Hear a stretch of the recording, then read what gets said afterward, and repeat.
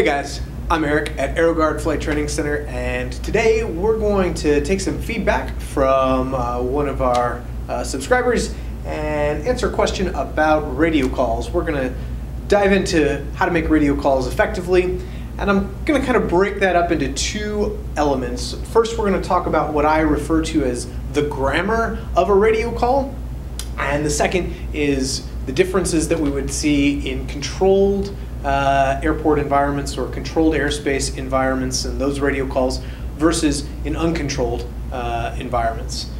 So let's go on ahead and jump into the grammar of a radio call. Okay, so when we think of a radio call, usually there's many different parts, and really one of the biggest things that stands out is when we listen to what's happening on the radio, we can sort of hear words, but it's not really structured the same way that we speak the English language. So this is why I refer to this as sort of the grammar of a radio call, because grammatically we don't use the English language, we instead kind of have this shorthand version of the language. And so what I've done is taken an example radio call here where we are trying to come inbound to land at an airport, and what I've done is kind of divided the call into three sections. So this is sort of the structure of a sentence, if you will, or the structure of a radio call for this purpose. And so it's going to start with this first section, which is sort of the who, which is who we're talking to and who we are. So inside of there is two parts, right? So the who we're talking to, in this case we're calling Georgetown Tower. So that's the control tower at an airport that is called Georgetown. And the second part is who we are. So in this case, I'm describing ourselves as Archer 1, 2, 3, 4, 5. So you can think of this as sort of your call sign. The standard way that we obviously identify ourselves is the model of our aircraft and then the registration number associated. There are examples of other types of call signs. For example, at the airlines, pretty much every airline has a call sign. So for example, Southwest Airlines calls themselves Southwest, and then they have a number, but the number afterwards would be the flight number. So if the flight from Phoenix to Dallas is flight number 123, then the Southwest flight would be called Southwest Flight 123. But in our case, normally in general aviation, it is in the aircraft model and then the registration number or tail number of the airplane. Good. Next, we have this section, which is the where. Now what that means is we're going to try to describe our location. So in this case, I say that we're 10 miles to the north.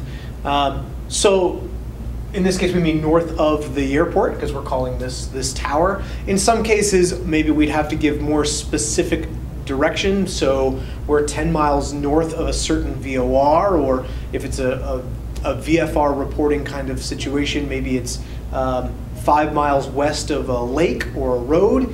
And in this case, I don't need to provide my altitude. Once again, though, that could be another way to describe my location, is maybe where I'm at geographically and then where I'm also at on an altitude plane.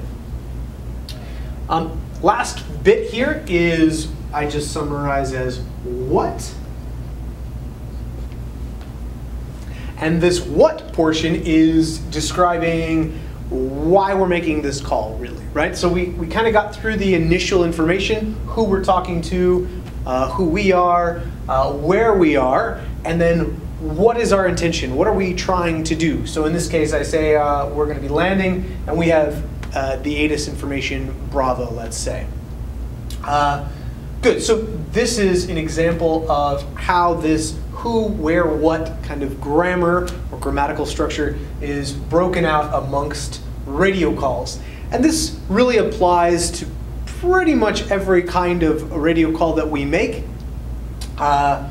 when we break down the differences between controlled experiences and uncontrolled experiences, we'll see that there could be some slight differentiations, but for all intents and purposes, this structure generally works for pretty much all radio calls.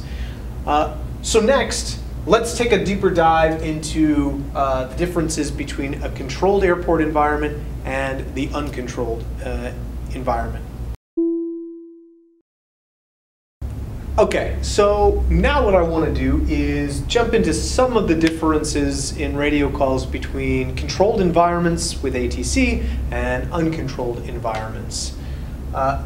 So to start with, let's talk about operations in controlled environments. This would be true for example, operations at an airport that's controlled by a control tower or ground control.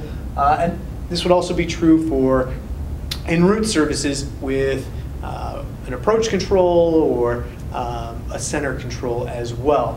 And so generally there's sort of like a sequence to how these radio calls are made. So it starts by us making an initial call or a request.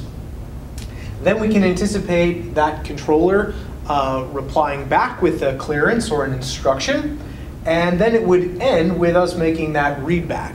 A readback is just us confirming that we heard the correct clearance or instruction. So we basically are just repeating that instruction or clearance back to ATC.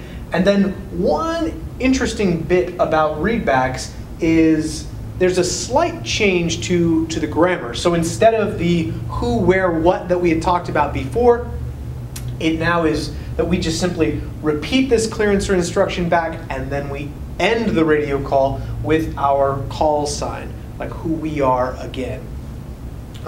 So that's generally that sequence. Now, as you continue on with the same controller, they may come back and give you a new clearance or a new instruction, and then the cycle would repeat. Every time they make a clearance or provide you with a clearance or an instruction, we simply make a readback. If you have an additional request, obviously that would restart this whole cycle over again. All right, now let's jump over to uncontrolled operations for a moment.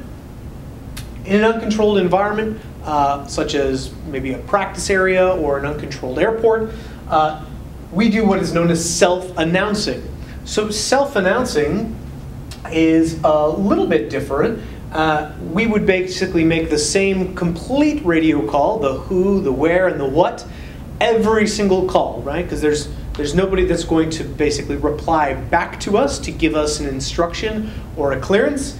So we're just always identifying who we are, where we are, and what is going on to the general traffic in that area. One thing that is a little bit interesting is we once again make kind of an amendment to the who, where, what grammar. We now always start and end every call with who that group is that we're talking to. So for example, if we were at an uncontrolled airport called Eagle Airport, then we would start the radio call with Eagle traffic, and then da-da-da-da-da, go through the rest of the who and the where and the what. And then we'd end the radio call once again with Eagle traffic. And this just sort of identifies the beginning and the end of our radio call. Now, big piece that is sort of shared by both of these, and it's just related to radio calls in general and sort of the value that they have, right? The real value of us effectively communicating on the radio is situational awareness. And what I mean by that is, in either scenario, being able to talk on the radio is fine, but listening on the radio is probably more valuable, right? So being able to listen to what ATC is doing with other aircraft in that area, or other aircraft that are self-announcing in the same region as you, that's really what's going to help you with situational awareness. And I think that that's critical in two parts, right? The situational awareness as far as traffic avoidance, so avoiding or ensuring your course is avoiding other aircraft. And second is about sort of anticipation of what will happen next. So for example, if I'm at a controlled airport and I'm listening to ATC talk to some of these other airplanes, and I can sort sort of position where they are in the traffic pattern, then I might better be able to understand where I'm going to get sequenced into this traffic pattern. And that just lets me anticipate the radio calls that ATC might give me.